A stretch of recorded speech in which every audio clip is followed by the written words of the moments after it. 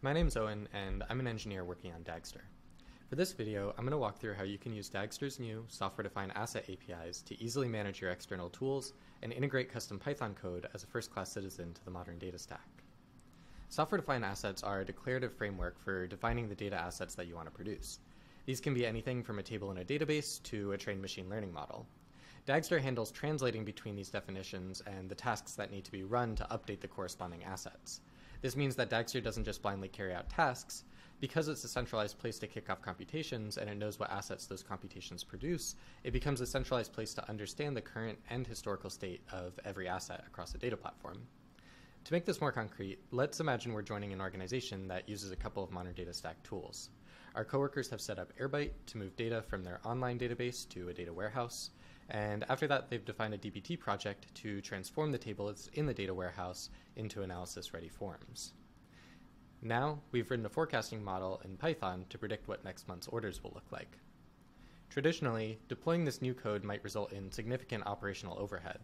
Anyone trying to debug issues with our model would have to page through multiple different tools, and stakeholders would have little to no visibility on how our predictions table came to be, or if it's even up to date.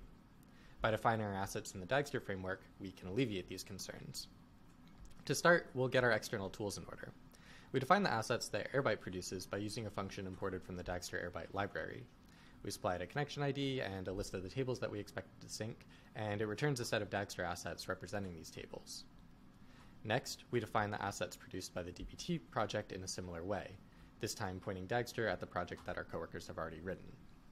We then combine these assets into a single group, along with a set of resources that Dagster will use to communicate with the relevant APIs. Now that we've defined these assets, we can view them in Dagster's UI tool, Dagit. Here, we see a view of all of the assets that we've just defined and how they're all connected. In this case, each table that Airbyte syncs is an asset, and each model in DBT is an asset. Underlying this graph of assets is an operational graph, showing what steps will need to be run to refresh the assets. Just like this asset graph we just saw, the graph is automatically created by Dagster. In this example, it determines that DBT should be run only after Airbyte completes because some of the assets created by DBT depend on assets created by Airbyte. Because we haven't run anything yet, we don't have any past materializations of these assets, so let's kick off a run to fix that.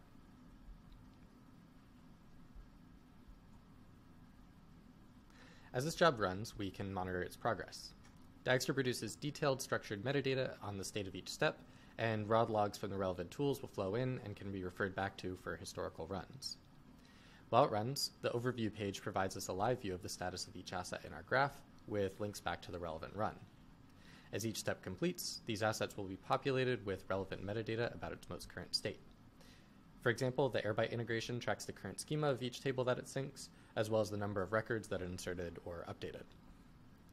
Now, there's a centralized place to learn about the assets that we care about.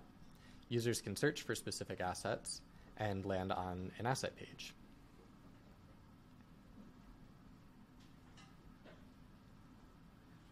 Once here, users can view rich historical records, understand the dependencies, and even kick off computation to refresh its state.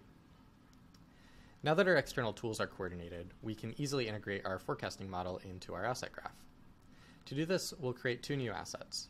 One specifying a forecasting model trained off the daily orders data that DBT produced, and another that'll use this model to predict the next month's order information and store it to a predictions table.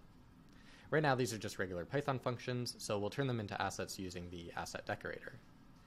Dagster determines what upstream assets will need to be loaded as inputs to this function by inspecting the parameter names. For our second asset, we specify an I/O manager to store its output data frame as a table in a database. Once we add these assets to our group and configure our I/O manager, they'll appear in Dagit. We've just updated the assets that come before our forecasting models, so they probably don't need to be updated again. Dagster allows us to kick off a run for just a subset of our assets to avoid doing useless computation. After this run completes, we've completed our goal of integrating our forecasting model with data created by our external tools, greatly improving the observability and reliability of our data platform along the way. This has just been a quick demo showing off some of what you can do with software-defined assets. If you have questions or you'd like to learn more, we'd love for you to join our Slack.